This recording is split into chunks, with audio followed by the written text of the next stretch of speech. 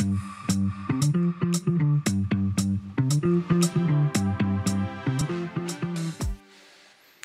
thank you very much for joining today and taking the time to join us for this conversation about digital sovereignty and how Google Cloud can help organizations in Europe in supporting their sovereignty requirements. My name is Juergen. I'm a customer engineer focusing on sovereign digital solutions for our customers. So I want to discuss today how we understand digital sovereignty in general at Google and how we approach digital sovereignty in the Dach region. And then we will have an outlook on what we are also doing in the European Union regarding digital sovereignty. And after that, as you are developers and practitioners, I will also tell some stories about or give you some information what is important to you and what the best practices are for handling digital sovereignty. So then let's start by looking at how we generally understand digital sovereignty, and then we take a special focus on the offering we have currently in the Dach region. So organizations in the world are using cloud services to drive their innovation.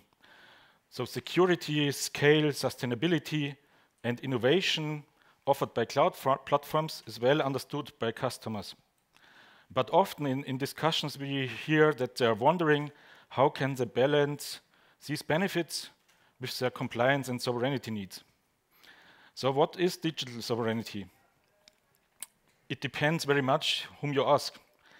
There is no final definition, but we can describe it as the ability of a state or an entity to regulate or exert control over data and technology operating within its jurisdiction. And there is a growing demand for digital sovereignty that is rooted on a number of concerns. And these are mostly not technical reasons. And they include security and control. So the regulatory environment relating to the cloud is very dynamic. And we see the overall trend in the direction of global strategic autonomy and digital sovereignty.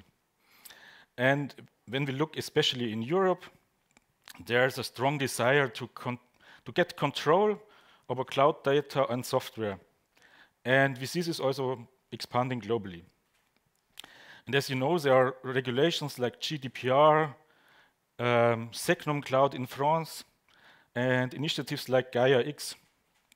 And they all are doing efforts to define how cloud companies operate and run their infrastructure and how they host workloads in Europe. And there are also, on top of that, economic reasons. And there's a strong desire in several countries to see local providers getting involved in supporting some of these initiatives in order to avoid, for example, lock-in, or also to develop and strengthen local economies.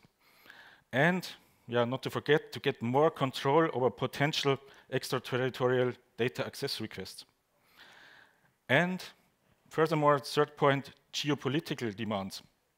So policymakers, technical leaders, business decision makers have an interest in defining sovereign policies for their countries as they see more and more data migrating from on-prem to cloud.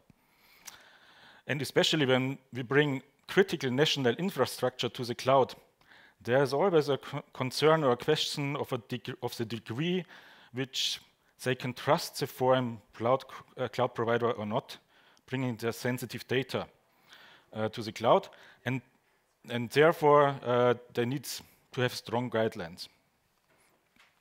And keeping these aspects in mind, we will also take then a look how we already realized cloud on Germany's terms, and we will see which controls and services there are available today.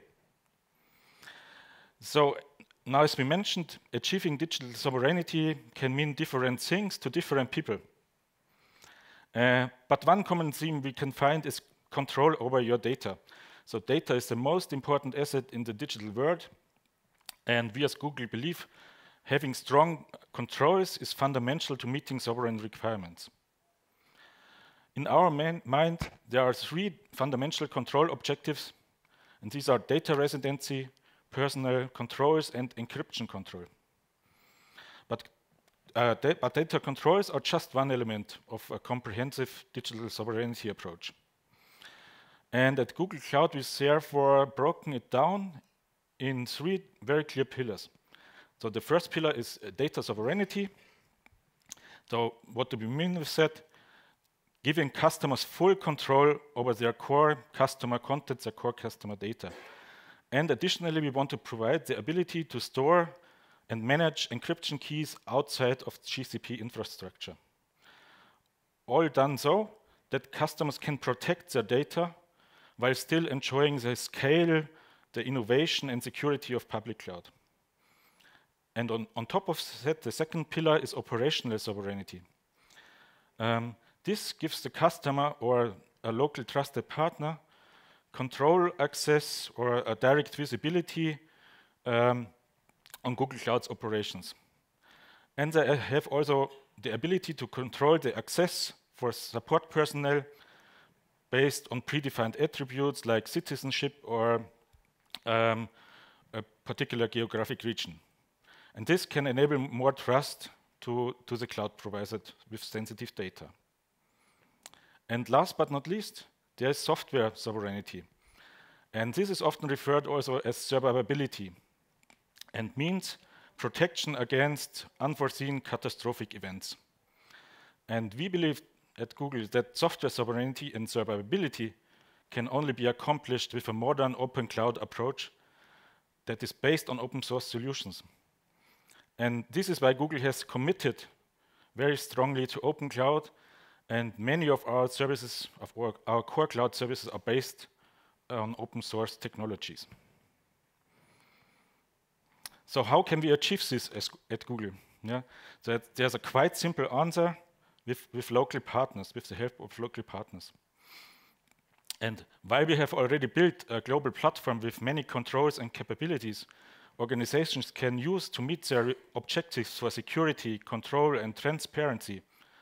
Our goal is to be able to also deliver localized portfolio for digital sovereignty solutions by understanding the needs and the requirements for various countries and by partnering very closely with trusted local partners that help us to bring our products to the customers. So looking now at Germany, here we started a partnership with T-Systems that are offering now sovereign controls for Germany and the Dach market. And this is completely built on public cloud. And there was a long-term partnership established last year between T-Systems and Google to address a variety of sovereignty needs in Germany. And this is going from data protection, deep supervision of cloud operations, and the capability to operate also in disconnected scenarios. So the product is called Sovereign Controls by T-Systems, and it provides safeguards over GCP platform controls.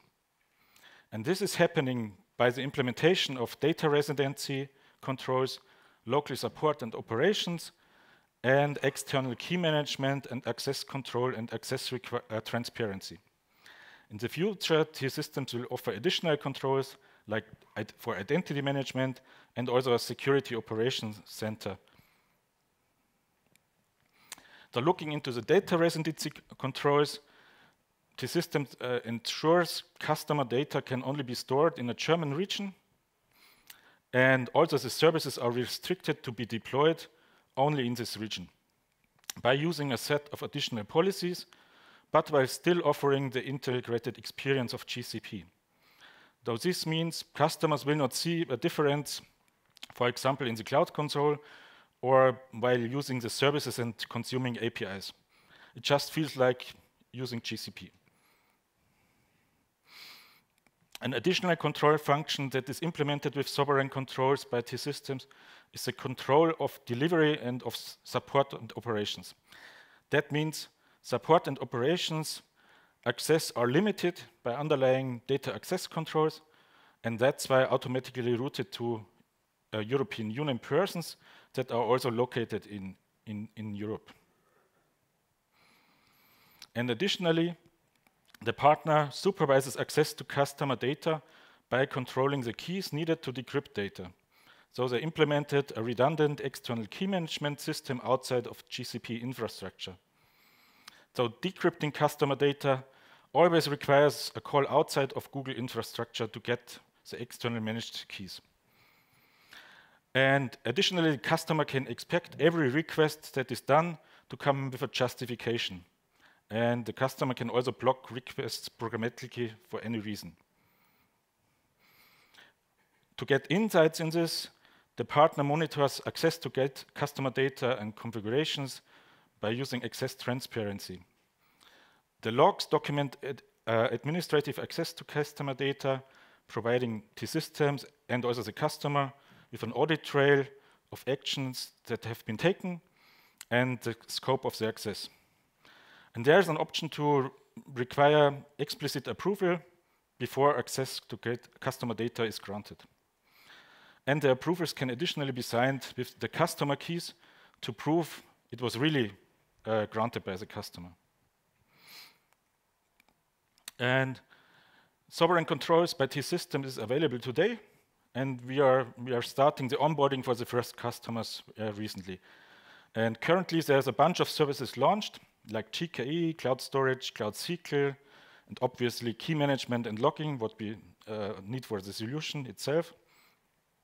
And it's hard work, so it's a long roadmap, but we'll launch more and more services in the future in the sovereign controls product to offer more and more services for digital sovereignty over the time. So having seen what's happening in the Dach region, let's also take a look what types of solution we can generally offer in the European Union, and how we have already started implementing them in countries in the European Union. For partners and customers there, we can offer 3 options. Our sovereign controls product allows you to define the location of your core data, who has access to the core data, and the control of cryptographic keys. By the way, we think without all these technical controls, you don't have data sovereignty. And additionally, the customer can choose to apply GCP's core platform controls, such as DLP to de-identify data, or confidential computing to encrypt data while it is in use. Then on top of that, we have the partner-managed sovereign solutions that adds the ability to the partner to monitor and control Google access to data, providing both visibility and control over operational elements. And our supervised cloud offering, when available in the future, will be fully managed and operated by partners, supporting data and operational sovereignty needs for specialized and highly sensitive data. And lastly, for situations where there is a strong need to have less reliance on the software provider, our hosted cloud offering will support software sovereignty and allow for air-gapped and disconnected operations without provider software or support. And we do this in Europe in conjunction with well-trusted partners. So I talked already about T-Systems, but we started already an initiative in France. Together with Thales, we founded a joint venture that is called Sans to offer cloud on Europe's terms for French customers. And yesterday, I think in the keynotes, we also announced new partnerships in Italy and Spain.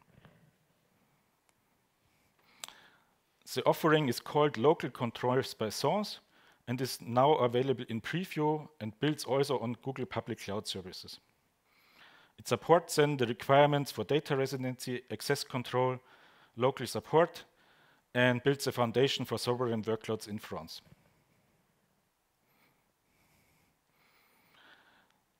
So sovereignty in a connected world is not an easy task, but I think we as Google have understood its importance. And we have engaged in a long journey to deliver this. So Cloud of Europe terms as a set of carefully tailored solutions put together with local partners to preserve the original value of Google Cloud, but deliver in a way that is acceptable for our global customers, starting with Europe.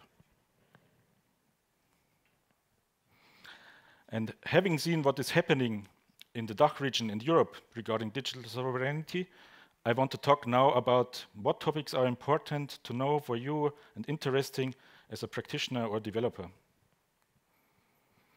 So first, sovereign control is not a fork of GCP. It has the same code base, and it offers you and the customer integrated experience. It builds on the known public cloud services, and you can use and develop all the tools that you already know. The APIs aren't changed. And if you look at automation, you can deploy the whole infrastructure with Terraform or similar tools. And if you have existing scripts today, you can just reuse them. And what we see is a big chance for innovation. So sovereign controls and our sovereign cloud efforts give you as a developer the basis to create compliant solutions depending on the customer's needs, using services that you already know. To finish it up, I want to talk about some best practices and considerations. So first, understand the customer's or your workload requirements. So one solution will never fit it all, and it's important to distinguish and understand what is needed for your use case, your application, and the data involved. That will prepare you to make the right trade-offs when it comes to choosing technology solutions. And there is a chance, I was very often talking about sovereign topics with customers in the last months. There's a big chance that the customer thinks, or the business unit thinks, everything must be in a sovereign environment. And if you look at the data and the use case itself, you will always find that only a part of this data needs sovereign solutions. And the distinct other part might still run simply on public cloud. And second, think about how hands-on you want to be regarding operations. Understanding how to plan and manage operational complexity is key to deciding how to handle sovereignty with your cloud provider, and whether it may make sense to work with a trusted third party. And lastly, think global, think big. Think about your business needs for the future to understand the right path for your digital transformation journey. I'm currently also working with customers that have requirements regarding sovereignty in France and in Spain and in Germany, and then it's starting to be very interesting. Yeah. Keep this in mind. So thank you very much for your attention. I will be around for questions, and happy to discuss with you. And we have a break now before the change. And after the break, I think we have the productivity developer workstations session by Alexis. Thank you very much.